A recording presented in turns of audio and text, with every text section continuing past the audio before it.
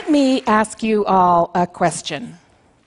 How much weapons-grade nuclear material do you think it would take to level a city the size of San Francisco? How many of you think it would be an amount about the size of this suitcase? Okay, and how about this minibus? All right, well actually, under the right circumstances, an amount of highly enriched uranium about the size of your morning latte would be enough to kill 100,000 people instantly. Hundreds of thousands of others would become horribly ill, and parts of the city would be uninhabitable for years, if not for decades. But you can forget that nuclear latte because today's nuclear weapons are hundreds of times more powerful even than those we dropped on Hiroshima and Nagasaki.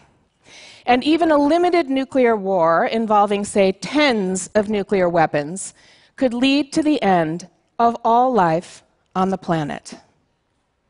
So it's really important that you know that right now we have over 15,000 nuclear weapons in the hands of 9 nations.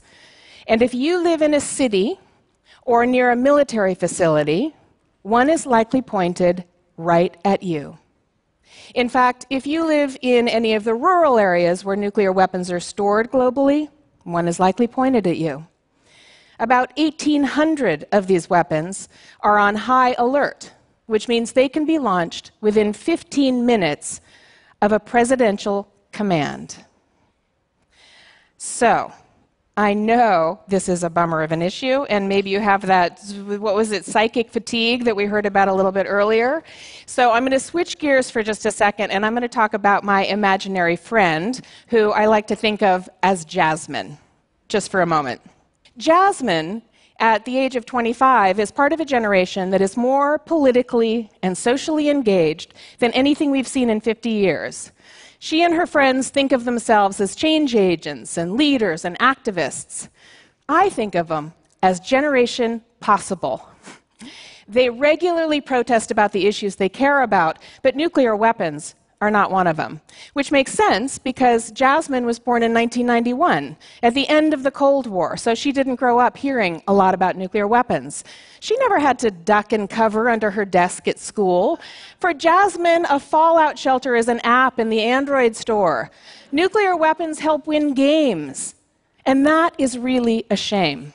Because right now, we need Generation Possible to help us make some really important decisions about nuclear weapons. For instance, will we further reduce our nuclear arsenals globally, or will we spend billions, maybe $1 trillion, to modernize them so they last throughout the 21st century, so that by the time Jasmine is my age, she's talking to her children and maybe even her grandchildren about the threat of nuclear holocaust? And if you're paying any attention at all to cyber threats, or for instance, if you've read about the Stuxnet virus, or for God's sake, if you've ever had an email account or a Yahoo account or a phone hacked, you can imagine the whole new world of hurt that could be triggered by modernization in a period of cyber warfare. Now, if you're paying attention to the money, $1 trillion could go a long way to feeding and educating and employing people, all of which could reduce the threat of nuclear war to begin with. So, this is really crucial right now, because nuclear weapons, they're vulnerable. We have solid evidence that terrorists are trying to get a hold of them. And just this last spring, when 4 retirees and 2 taxi drivers were arrested in the Republic of Georgia for trying to sell nuclear materials for $200 million, they demonstrated that the black market for this stuff is alive and well. And it's really important because there have been dozens of accidents involving nuclear weapons, and I bet most of us have never heard anything about them. Just here in the United States, we've dropped nuclear weapons on the Carolinas twice. In one case, one of the bombs, which fell out of an Air Force plane, didn't detonate because the nuclear core was stored somewhere else on the plane. In another case, the weapon did arm when it hit the ground, and 5 of the switches designed to keep it from detonating failed. Luckily, the sixth one didn't. But if that's not enough to get your attention, there was the 1995 Black Brant incident. That's when Russian radar technicians saw what they thought was a US nuclear missile streaking toward Russian airspace. It later turned out to be a Norwegian rocket collecting data about the Northern Lights. But at that time, Russian President Boris Yeltsin came within 5 minutes of launching a full-scale retaliatory nuclear attack against the United States. Yeah. So, most of the world's nuclear nations have committed to getting rid of these weapons of mass destruction. But consider this. The Treaty on the Non-Proliferation of Nuclear Weapons, which is the most widely adopted arms control treaty in history, with 190 signatories, sets no specific date by which the world's nuclear-armed nations will get rid of their nuclear weapons. Now, when John F. Kennedy sent a man to the moon and decided to bring him back, or decided to do both those things, he didn't say, hey, whenever you guys get to it. He gave us a deadline. He gave us a challenge that would have been incredible just a few years earlier. And with that challenge, he inspired scientists and marketers, astronauts, and school teachers. He gave us a vision. But along with that vision, he also tried to give us, and most people don't know this either, he tried to give us a partner in the form of our fiercest Cold War rival, the Soviet Union. Because part of Kennedy's vision for the Apollo program was that it be a cooperation, not a competition with the Soviets. And apparently, Nikita Khrushchev, the Soviet premier, agreed. But before that cooperation could be realized, Kennedy was assassinated, and that part of the vision was deferred. But the promise of joint innovation between these two nuclear superpowers wasn't totally extinguished. Because in 1991, which is the year that Jasmine was born and the Soviet Union fell, these two nations engaged in a project that genuinely does seem incredible today in the truest sense of that word, which is that the US sent cash to the Russians when they needed it most to secure loose nuclear materials and to employ out-of-work nuclear scientists. They worked alongside American scientists to convert weapons-grade uranium into the type of fuel that can be used for nuclear power instead. They called it megatons to megawatts. So the result is that for over 20 years, our two nations had a program that meant that 1 in 10 light bulbs in the United States was essentially fueled by former Russian warheads. So, together, these two nations did something truly audacious. But the good news is that the global community has the chance to do something just as audacious today.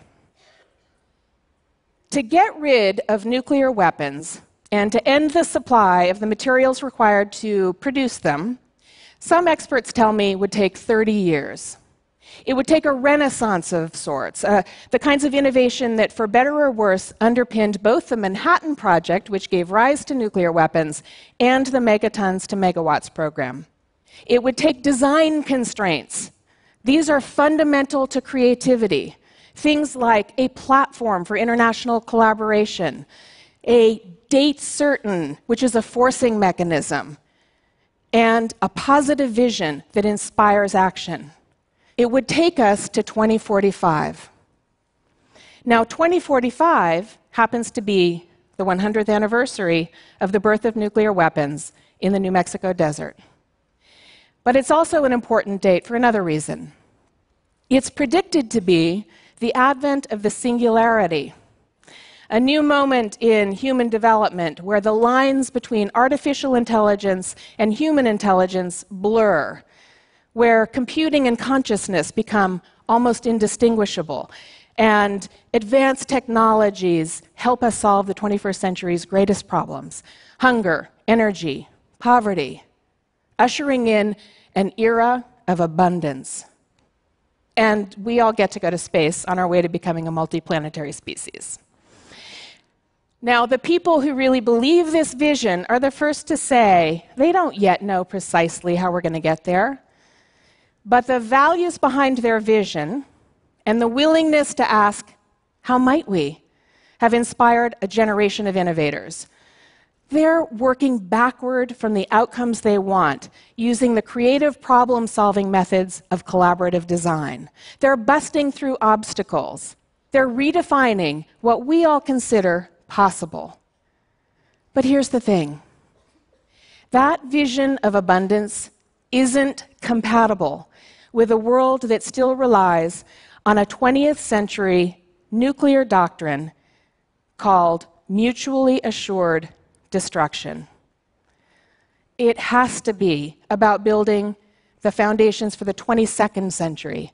It has to be about strategies for mutually assured prosperity, or at the very least, mutually assured survival. Now, every day, I get to meet people who are real pioneers in the field of nuclear threats. And as you can see, many of them are young women. And they're doing fiercely interesting stuff, like Marina Robinson Snowden here, who's developing new ways, better ways to detect nuclear warheads, which will help us overcome a critical hurdle to international disarmament. Or Melissa Hannum, who's using satellite imaging to make sense of what's going on around far-flung nuclear sites. Or we have Beatrice Finn in Europe, who has been campaigning to make nuclear weapons illegal in international courts of law and just won a big victory at the UN last week. Yeah. And yet, with all of our talk in this culture about moonshots, too few members of Generation Possible and those of us who mentor them are taking on nuclear weapons. It's as if there's a taboo. But I remember something that Kennedy said that has really stuck with me, and that is something to the effect that humans can be as big as the solutions to all the problems we've created. No problem of human destiny, he said, is beyond human beings. I believe that. And I bet a lot of you here believe that too. And I know Generation Possible believes it. So it's time to commit to a date. Let's end the nuclear weapons chapter on the 100th anniversary of its inception. After all, by 2045, we will have held billions of people hostage to the threat of nuclear annihilation. Surely 100 years will have been enough. Surely a century of economic development and the development of military strategy will have given us better ways to manage global conflict. Surely, if ever there was a global moonshot worth supporting, this is it. Now, in the face of real threats, for instance, North Korea's recent nuclear weapons tests, which fly in the face of sanctions, reasonable people disagree about whether we should maintain some number of nuclear weapons to deter aggression. But the question is, what's the magic number? Is it 1,000? Is it 100? 10? And then we have to ask, who should be responsible for them?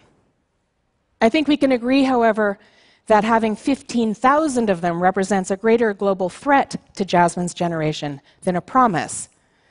So it's time that we make a promise of a world in which we've broken the stranglehold that nuclear weapons have on our imaginations, in which we invest in the creative solutions that come from working backward from a future we desperately want, rather than plodding forward from a present that brings all of the mental models and biases of the past with it.